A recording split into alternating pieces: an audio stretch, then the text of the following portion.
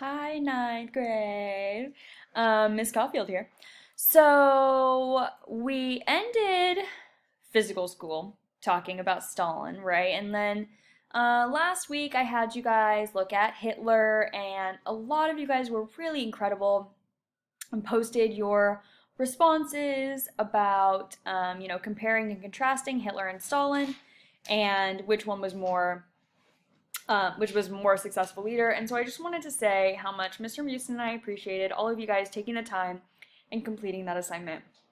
Before we move on into our Cold War unit, I just kind of wanted to finish up our World War II unit, and kind of talk about how World War II ended, and then also a little bit of a assessment assignment for you guys to finish that out, which I'll explain to you guys for our next class. So first thing I wanted to do was I just wanted to go over some of the key things that kind of led to the end of World War II, just because we talked a lot about World War II, so I kind of want to bring it all together and talk about how it ended. The kind of like big thing that I want to talk about is, was the US justified in using the atomic bomb against Japan? In order to answer that, I need to give you guys a little bit of background, and then you'll be looking at some documents about the dropping of the bomb. So first, the U.S. did not, and I'm just going to go through some of these notes, the U.S. did not want to join World War II, just like they didn't want to join World War I. They didn't join until Japan bombed Pearl Harbor. It was very unexpected. The U.S. did not expect Japan to do this. There was really no reason for Japan to do it, and honestly, it ended up not being great for Japan. So the Battle of Stalingrad was a big turning point in ending the war in the European theater. Germany attacked Stalingrad, which was this kind of like last holdout in the Soviet Union. They pushed and pushed and pushed until they hit Stalingrad, and they threw everything they had at Stalingrad, and then the Russian winter hit. And the German soldiers just were not prepared for the fierceness of the Russian winter. And ultimately, they had to surrender. And this is when the Soviets were able to really start pushing west into Eastern Europe and ultimately into Germany. The US Navy and Air Force really began fighting in Japan in the Pacific theater, which you'll learn a lot more about next year, but I just want to hit on it a little bit. The Battle of Midway was a very important battle that really established US dominance. I'm sure some of you guys have also heard of D-Day. D-Day was a really important day, and this is when the Allied forces, Canada, the US, and some other Allied forces invaded Normandy in France, and it was a really heroic invasion. It was, many Allied soldiers died. But this is what allowed the Allies to start pushing into Germany from the west. So you have the Soviet Union pushing in on the east, you have the Allies starting to push in the west, and ultimately Hitler commits suicide and Germany surrenders in the spring of 1945. The US, though, is still fighting in Japan after this. And here are a couple things that I think are really important before we start talking about the atomic bomb. The first one are the Bataan Death Marches. So Japan, and you'll learn about this a little bit more next year, Japan was really brutal in World War II. They were really looking to gain territory and land and power. And so in 1942, Japan won a victory, and they took 75,000 US and Filipino troops, and they forced them to march 65 miles. It was very cruel treatment. Many soldiers died, thousands perished, and this was an important kind of thing that happened to US soldiers that kind of left, obviously, a very bad taste in their mouth. The Battle of Okinawa was also very important. This was really the last major battle in the Pacific, and it was the bloodiest. 82 days and heavy Japanese resistance. You had kamikazes, which were suicide planes, Japanese suicides, massive casualties. The Japanese were really told not to surrender. So they were told to fight until their last breath, regardless of if they were winning or losing.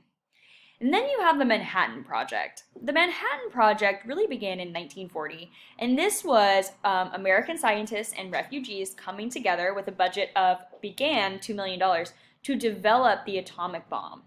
I'm not really going to get into the nitty-gritty of it, but they developed the atomic bomb. And it was really questioned as to whether or not it should be used. You know, after they tested it and fully understood like the magnitude of what they had created, there were arguments for and against, right? And so feel free to read through these arguments for and against. I just want to give you a little bit more direction on the assignment you'll be completing today. So this will be posted on the Google Classroom, and it looks like this. So this first part is just a summary of the two historical narratives. So why did some people believe that dropping the atomic bomb was the way to go, and other people believed it wasn't? Sorry, my cat is being a weirdo. So these are from some different sources. So this first one is from Three Narratives of Our Humanity by John W. Doerr, 1996. And here we have the two kind of major competing theories. Hiroshima as victimization. So this is more of the Japanese side of the story, and as well as some Americans. And then this is Hiroshima as triumph. So you have the other side of the argument, right, of the U.S. having victory in a war, and what happened at Hiroshima and Nagasaki, the two Japanese cities that the U.S. dropped bombs on, as a triumph. I'm also going to post a little background video that you can feel free to watch if you want a little bit more background just on the atomic bombs and dropping the atomic bombs before you do this assignment. So you're going to go ahead and answer these questions, right, which are just like kind of some summaries. And then there are 4 documents that you'll look at. Document 1 is a textbook. And right here I give you guys, here's the source. And I give you guys some directions. So underline and highlight the reasons that led to the U.S. dropping the atomic bomb according to this textbook. Keep in mind, it's an American history textbook. It's obviously going to have a pro-American stance.